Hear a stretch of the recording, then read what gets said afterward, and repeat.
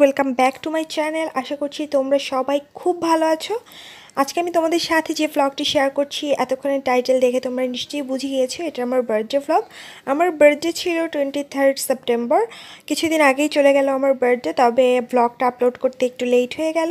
তবে যারা আমার ইনস্টাগ্রামে কানেক্টেড আছো তারা অলরেডি জানো কবে আমার বার্থডে ছিল, কিভাবে বার্থডে সেলিব্রেট করলাম সেটাও তোমরা অলরেডি জানো। সো যারা এখনও কানেক্টেড হওনি তারা প্লিজ আমার ইনস্টাগ্রামে কানেক্টেড হয়ে যাও। তো আমি রাতে ডিনার করছিলাম, ডিনার করতে করতে 12টা বেজে গেল। 12টা বাজার পরে তো বাবা মামুনি উইশ করলো। দেন হাবিব এই যে ফোনের মধ্যে একটা বাচ্চাদের বার্থডে সং ছেড়ে দিয়ে সে আমাকে উইশ করলো। সো একটু ফানি লাগলো, আবার মজাও লাগলো। তো আমি ওকে ফার্স্টে বলে দিয়েছিলাম যে প্লিজ এবার বার্থডেতে আমি কেক খেতে চাই না, কারণ আমি অনেক মোটা হয়ে যাচ্ছি, অনেক ওয়েট বেড়ে যাচ্ছে। সো আমি ডায়েটে আছি, আমি কেক টেক কিছু খাবো না। তো সে বার্থডে কেক আনেনি ঠিকই, কিন্তু সে কেটে নিয়ে এসেছে কেক, মানে সে হট কেক থেকে ব্ল্যাক ফরেস্ট নিয়ে এসেছে। কেকটা অনেক ইয়াম্মি ছিল। আর কেক নিয়ে ডিটেইলে আমি তোমাদেরকে পরে দেখাবো কেকটা কীরকম। যারা সুমিস হট কেকের এই ব্ল্যাক ফরেস্ট ট্রাই করনি এখনও, আমি তাদেরকে বলবো যে মাস্ট ট্রাই দিস। আর এই কেকটা যদি তোমরা খাও তাহলে বাকি সব কেক, আই মিন বেকার, দেন কুপার্স, দেন কিংস, সব কেক তোমরা ভুলে যাবে। মনে হবে যে এটাই বেস্ট। আমার কাছে সেটাই মনে হয়েছে। অনেক দিন পরে মনে হলো একটা ভালো কেক খেলাম। তো পরদিন সন্ধ্যার দিকে হাবিব যেয়ে বাইরে থেকে খাবার নিয়ে আসলো। নর্মালি বার্থডেতে আমরা বাইরে একটু বের হই, ঘোরাঘুরি করি, খাওয়া দাওয়া করি। তবে আজকে বের হওয়া হয়নি, বিকজ অনেক দিন থেকে আসলে একটু নিম্নচাপ হচ্ছিল, বৃষ্টি হচ্ছিল বাইরে। তো বৃষ্টির মধ্যে আর বাইরে বের হওয়ার কোনো ইচ্ছা ছিল না আমার। তো বাইরে থেকে কিছু খাবার দাবার নিয়ে এসেছে। দেন বাবা বলল কেক নিয়ে আসতে, তাই আরেকটা ব্ল্যাক ফরেস্ট এনেছে, তবে এটা টেস্টি ট্রিটের। তবে এই কেকটা কিন্তু হট কেকের মতো অত বেশি মজা ছিল না, মানে আমার কাছে একদমই ভালো লাগেনি, মনে হয়নি যে এটা ব্ল্যাক ফরেস্ট। তবে নর্মাল কেক হিসেবে চলে। আর ডাইনিং হল থেকে চাইনিজ নিয়ে এসেছে, আর ডাইনিং হলের চাইনিজ আমাদের সবার অনেক ফেভারিট। আর ডাইনিং হল আমাদের বাসার পাশেই, সো এটা আমাদের জন্য অনেক বেশি ইজি হয়। এটা হচ্ছে প্রন, এই প্রনটা আমাদের সবচেয়ে বেশি ফেভারিট। আর থাই স্যুপ তো সবারই পছন্দের। দেন এখানে ছিল চিকেন ঝাল ফ্রাই টাইপ কিছু একটা, দেন রাইস। তো ডাইনিং হলের একটা ভিডিও আমার চ্যানেলে অলরেডি আছে, পয়লা বৈশাখের মেবি। সো তোমরা চাইলে চেক করতে পারো, দেখতে পারবে যে ডাইনিং হলের ভেতরটা কীরকম। আর ডাইনিং হলের খাবার মোটামুটি আমার মনে হয় যে বেশি ভালো আশেপাশে অন্যান্য যা কিছু আছে সব কিছুর মধ্যে, এবং মোটামুটি রিজনেবলও বলা চলে। তো আমরা সবাই মিলে একসাথে রাতের ডিনারটা এখানে এনজয় করলাম এই খাবারগুলো দিয়ে।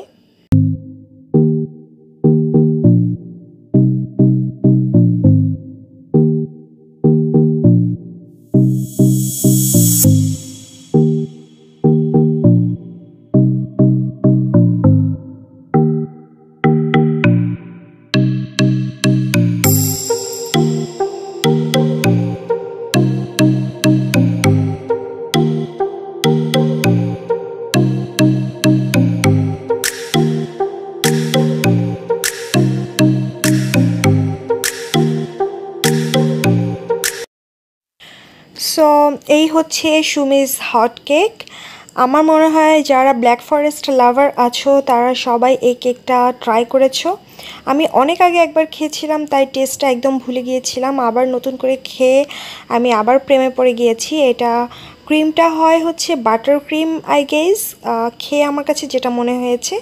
এবং মাঝখানে যে ক্রিমের লেয়ারটা দেওয়া আছে এটা হচ্ছে কফির একটা ক্রিমের লেয়ার। আর ওরা কেকের মধ্যে কফি ইউজ করে, যার কারণে চকলেট এবং কফি সব কিছু মিলেমিশে মানে একটা অন্যরকম একটা টেস্ট ক্রিয়েট হয়।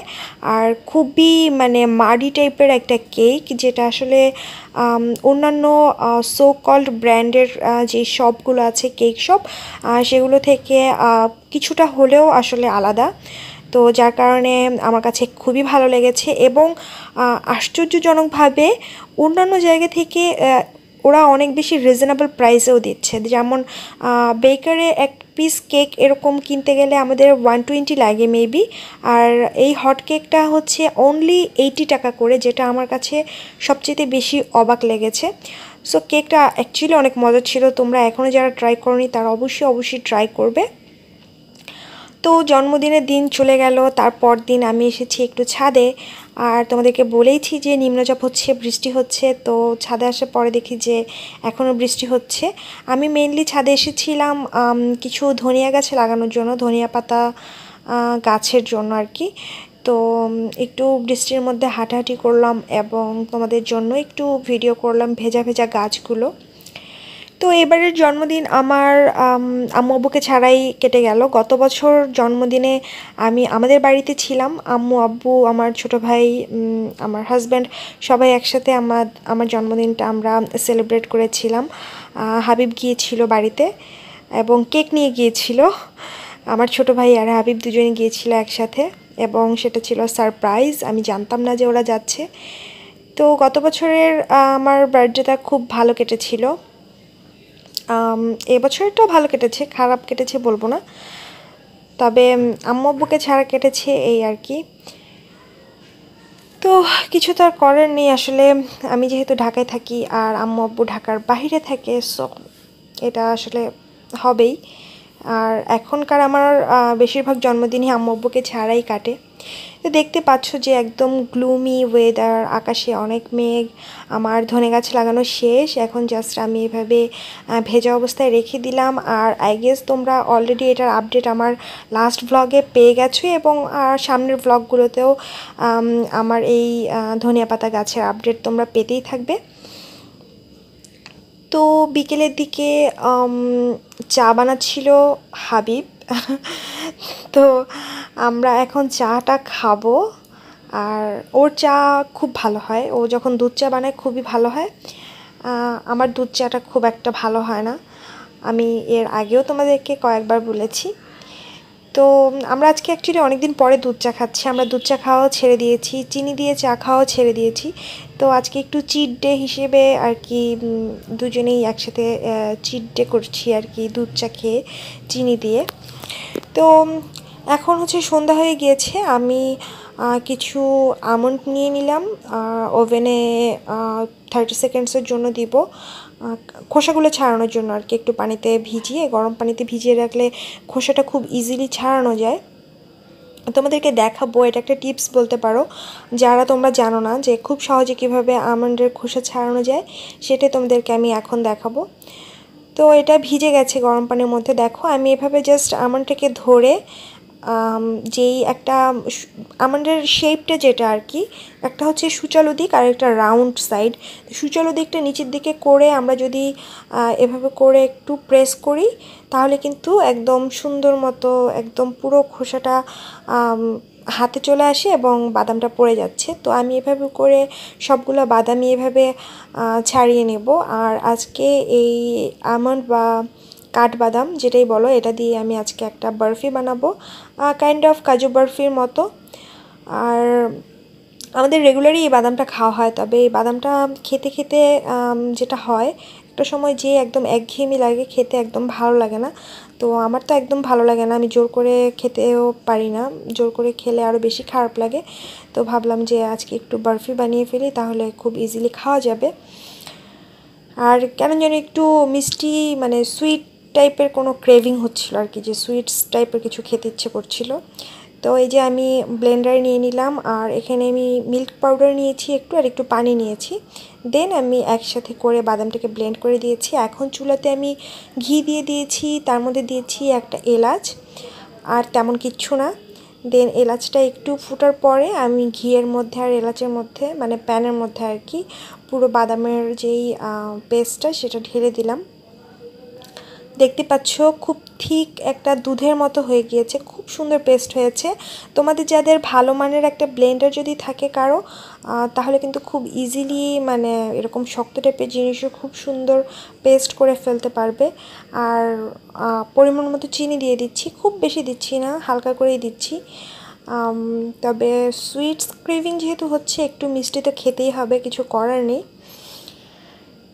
সো এখন চিনিটাও আমি বাদামের এই মিক্সচারের সাথে খুব ভালোভাবে যেভাবে হালুয়া বানাতে হয় বা বরফি টাইপ সব একই তো নিয়ম, জাস্ট এখন নাড়াচাড়ার উপরে থাকতে হবে। নাড়ানো বন্ধ করলে যেটা হবে যে নিচে লেগে যাবে, যতই ননস্টিক প্যান হোক আর যাই হোক না কেন। তো আমি কন্টিনিউয়াসলি নেড়ে নেড়ে এভাবে করে বরফিটা বানিয়ে নিচ্ছি। বাদামের বরফি কিন্তু খেতে ভীষণ মজা। কাজু বরফি তোমরা যদি কেউ খেয়ে থাকো, ইন্ডিয়ার যে হলদিরামের কাজু বরফিটা পাওয়া যায়, ও মাই গড, আমার তো হলদিরামের কাজু বরফির কথা মনে আসলেই মানে জিভে পানি চলে আসে, এত টেস্টি ওই বরফিটা হয় খেতে। তবে এই বরফিটা খেতে ওইরকম টেস্টি হয়নি, তবে ভালোই হয়েছে, খারাপ হয়নি। আমার কাছে তো বেশ ভালো লেগেছে, হাবিবের কাছেও বেশ ভালো লেগেছে। ওদিকে আমি ওর জন্য ডিমও সিদ্ধ দিয়ে দিয়েছি। ওর রাতে যে ডিম, ও অলরেডি ওয়ার্কআউট করতে চলে গিয়েছে, আর ও জানেও না যে আমি কাজু বরফি বানাচ্ছি। সো এসে দেখে খুব খুশি হবে অ্যাকচুয়ালি, আমি জানি যেহেতু এটা হেলদি খাবার, সো খুশি হওয়ারই কথা। তোমরা এরকমভাবে ট্রাই করে দেখতে পারো, কাজু বরফি বানিয়ে দেখতে পারো, আই গেস তোমাদের ভালো লাগবে খেতে। আর এটা খুব হেলদি একটা খাবার বলা যায়, দিনে একটা বা এক পিস 2 পিস বরফি তোমরা খেতেই পারো। আর চিনিটা চাইলে অ্যাভয়েড করতে পারো, তবে চিনি ছাড়া খেতে খুব একটা ভালো হবে না। সো ডেজার্ট হিসেবে লাঞ্চের পরে এক পিস খেয়ে নেওয়া যেতেই পারে। তো আমি একটা বোলের মধ্যে এভাবে করে 4 কোণা স্কোয়ার শেপের বোলের মধ্যে, স্কোয়ার না যাই হোক, যে কোনো পাত্রে তোমরা এভাবে করে ছড়িয়ে দিতে পারো। এটা যত পাতলা হবে তত খেতে ভালো হবে। মানে বরফি নর্মালি একটু পাতলা হয় এবং বরফি শেপে কাটা হয়, তবে আমার এই বরফিটা কাজু বরফির মতন ওরকম শক্ত টাইপের কিছু হয়নি, যদিও একটু সফট হয়েছে, কিন্তু টেস্ট আমার কাছে বেশ ভালো লেগেছে। তো আমার বরফি তো রেডি হয়ে গেছে, এখন আমি বরফি খেতে খেতে তোমাদের থেকে বিদায় নিয়ে নিচ্ছি। তোমরা সবাই ভালো থেকো, আমার চ্যানেলটাকে সাবস্ক্রাইব করো, লাইক কমেন্ট শেয়ার করে আমাকে সাপোর্ট করো। ভালো থেকো, দেখা হবে নতুন ব্লগে। আল্লাহ হাফেজ।